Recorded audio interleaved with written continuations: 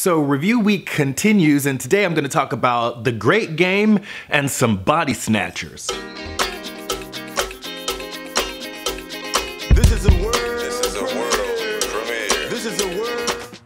So today, before I jump in with the review of the film, I'm really excited because I got a little bit of a shout out from Colleen Patrick Goudreau, and I don't know if folks know them as a YouTube content creator. So I got a really sweet message from Colleen saying that, you know, they really loved the channel, and that was really cool because I didn't even think I was on that person's radar, and to know that, you know, there's a little mutual admiration going on there is always kind of cool. But it is someone who has given me a lot of amazing food for thought and really some ways to think about how to talk about veganism to non-vegans and some things that happen within the vegan community that really need some discussion. And so if you've not heard of Colleen Patrick Goudreau, I'm going to include a link in the description box below. Please do go check them out. So today I'm going to be talking about the documentary Afghanistan, The Great Game. Now, The Great Game, it's an historical term that describes the conflict that existed between Great Britain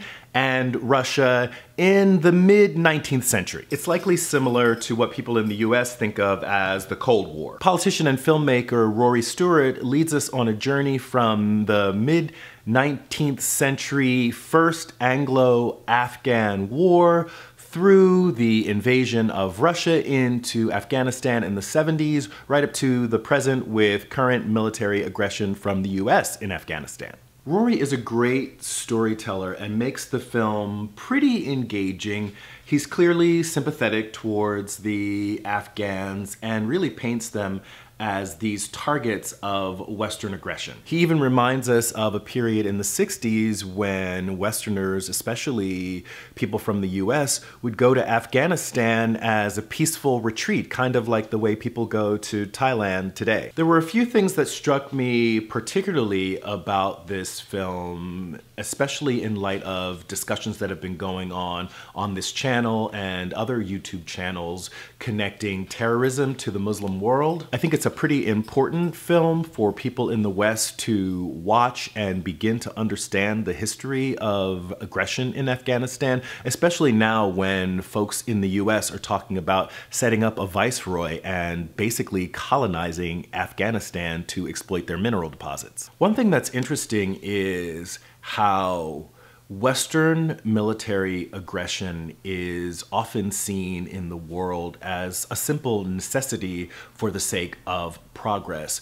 We see that Western countries often march into non-Western societies and just set up shop. It's certainly what happened in this place that we now call the Americas and led to the formation of the United States and Canada and the countries that are now in the southern part of the Americas. Europeans and Americans are somehow supposed to be spreading their culture, spreading democracy throughout the world. So the type of military aggression that we see from these countries is not even considered violence, really. It's considered for the greater good, in spite of the fact that it results in pretty high death tolls all around. However, acts from non-Europeans and non-Westerners is very quickly and without very much analysis at all labeled as terrorism.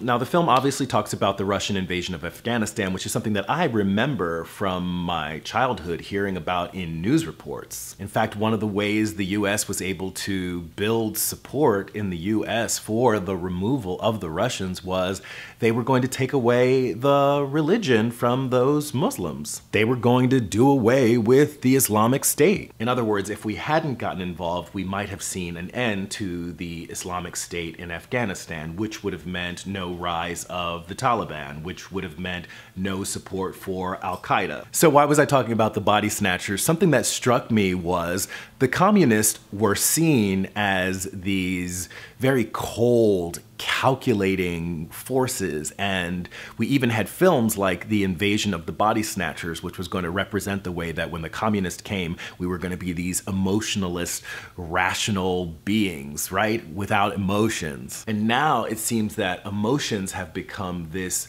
very negative thing, and people only want this cold logic and rationalism. So what, have we been like replaced by pod people? Anyway, I don't want to get sidetracked and I don't want this video to go on too long. I just really do highly recommend that you watch Afghanistan, The Great Game. I found the film on Netflix, but it's also available on YouTube, and I will include a link in the description box below. So that's it for this video. Like it if you like it, share, comment, subscribe. This is Reg signing off.